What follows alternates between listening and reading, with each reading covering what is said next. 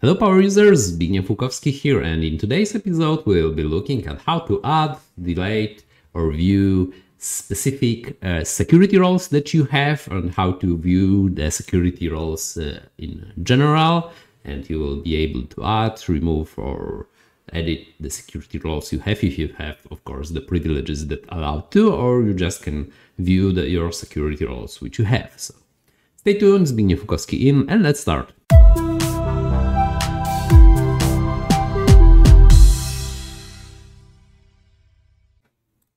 Okay, so we are on the Power platform on my environment. As you can see, this is a default environment. What you need to do is to click in this cogwheel icon. Then you will go to the advanced settings. This will open an old designer mode. So this is not very pretty, but it's fully functional. In settings, you will go to the security. In security, you have two things which will interest you in case of security roles, probably. One is security roles, where you can see existing security roles, and let's click on the one and see what privileges they have. So those are privileges of the security role. Of course, the full circle means that the privilege is enabled, and the empty circle means that this is disabled. So this is easy as this is. Remember to this may be a problem because members privilege inheritance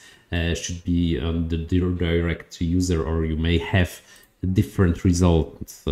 So if you want to know more about this, then I will probably have another video about this. Okay, so this is a basic security role.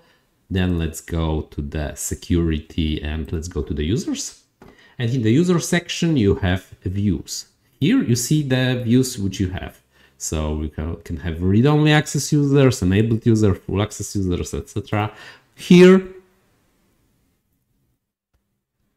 I have my my administration user. I can click on my user, and then as you can see, we can have manage roles, and here I see my roles. So if you don't have administration privileges, probably this will be disabled. So you will just have the read-only view, probably. Okay, but I can have I don't have read-only view. I have full access, so I can change these instances. I can add or remove my security role. Please do not remove your system administration role if you are on the test environment and you are the only administrator. It may produce a really baffling topic to come by. So just not do it.